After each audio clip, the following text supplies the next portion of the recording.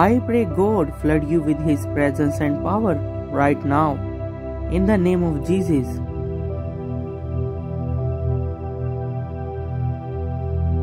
You may have seen His blessings in the past, but you have not touched the surface of what He has in store.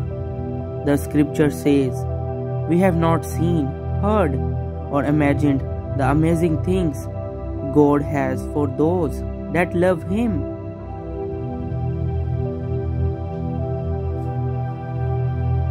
You cannot undo your past, but you can do something about your present. Do what the Apostle Paul did.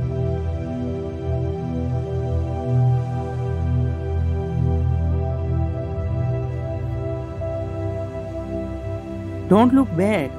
Reach forward to those things that are ahead of you. That's where your success lies.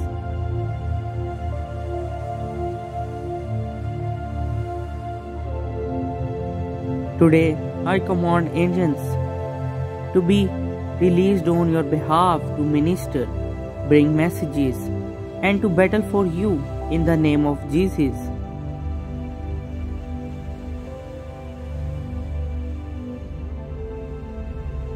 Type yes if you believe, and don't forget to subscribe my channel for daily God messages.